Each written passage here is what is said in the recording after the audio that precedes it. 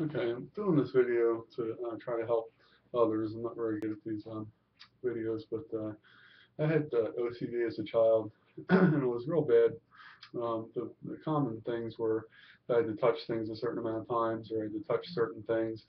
When I was batting in baseball, I had to have the label of the bat facing a certain way, or I wouldn't get a hit, or something bad would happen. I had to touch my knees a certain amount of times, or I'd have bad luck on the baseball field.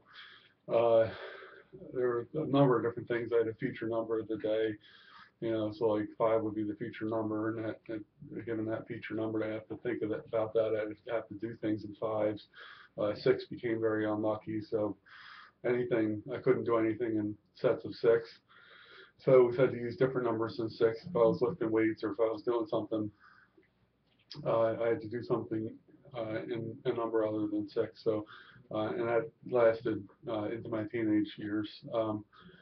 But the way I got rid of it, and this is hopefully will be helpful to people with OCD, is, and this sounds really crazy, maybe crazier than the OCD, but it really helped me. I thought of the OCD impulses as something outside myself. I thought of them as like some awful being, like some evil thing that was forcing these thoughts into my head, and I sort of externalized that. So whenever I had a thought, I thought, well, that evil SOB is trying to make me do this, and I would go against it, even though I knew it was going to be scary to do so, or I thought there might be bad consequences.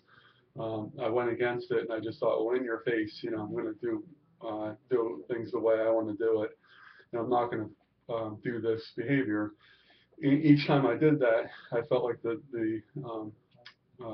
the urge became less. So each time I broke the cycle, and I did something other than what my OCD wanted me to do, it was less scary, and it was the next time there would be less urges. It seemed like it just diminished as I broke the cycle, and I just the reason I started trying to do this and break the cycle is that it was destroying my life. It just made me look like an ass. Like when I was touching stuff and touching things 5 times and sitting there and doing all these rituals, I looked like a total idiot. So I figured, well, how bad really can it be, other than what it already is? I mean, I already look really bad. So how much bad luck can it bring if I don't do those rituals? It's got to help not doing them in terms of the way I look. So I just continued to do that, and I just thought of it.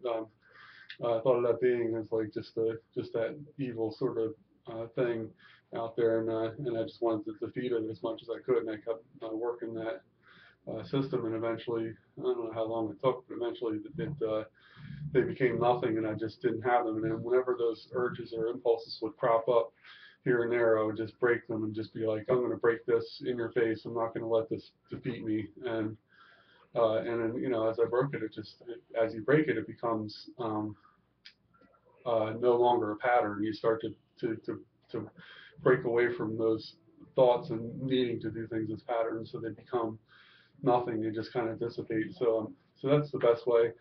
Again, the externalize those thoughts, those impulses. Think of them as something else, something outside of yourself, and just look to defeat that, and just be in your face. I'm not going to do this. I'm not going to let you defeat me. And just each time you work hard to break that, it becomes easier and easier, and eventually it's gone. So I really putting this video out to help people, and I hope it's helped somebody. And if you can comment and let me know if it worked for you, or if it helped you. I think it can help fairly severe people, because it was almost every second of the day that I had these impulses. So I was pretty severe, and never had any psychological help or support or anything. So I hope this helps, and let me know. Give me feedback on what you think. Thanks.